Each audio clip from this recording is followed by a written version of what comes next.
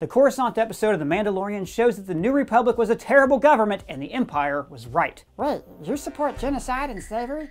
No, the Empire was wrong about how they treated galactic citizens. Both genocide and slavery are always evil and wrong. Can't believe I actually have to clarify that. But the Empire was right about the need for a strong military to unite the galaxy together. You see, after the New Republic took over from the Empire, they immediately dismantled 90% of their military. Now, the Old Republic pre-Clone Wars did not have a standing army, but they didn't need one because they had the Jedi Order. So this New Republic did not have a way to police the galaxy and enforce their laws. In The Mandalorian, we see pirates roam free on the Outer Rim, planets are reluctant to join the galactic government, and worst of all, they allowed former Imperials to take advantage of their kindness and form the First Order from within. Like Hydra, a beautiful parasite growing from within.